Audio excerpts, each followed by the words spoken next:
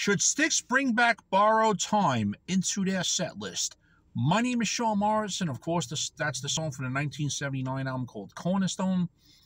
When they toured in 2001 as well as 2010, before they did the Grand Illusion Pieces of 8 tour, they did open their shows with that song. Of course, originally sung by Dennis DeYoung, now sung by Tommy Shaw, with J.Y. Young singing a little part in the middle. And then they did a little medley of songs they weren't really playing live at the time, which was Pieces of 8, as well as Mr.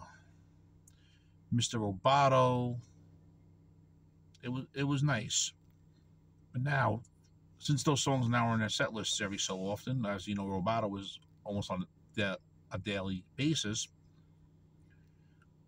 can they still do Borrowed Time? I feel they can. Maybe go back to the way it was originally done on between 1979 and 1982, when they did the touring for Cornerstone Paradise Theater.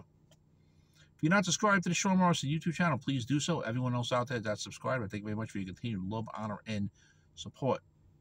Okay, friends, so what do you think? Should Styx bring back Borrowed Time into their live set list? What do you think?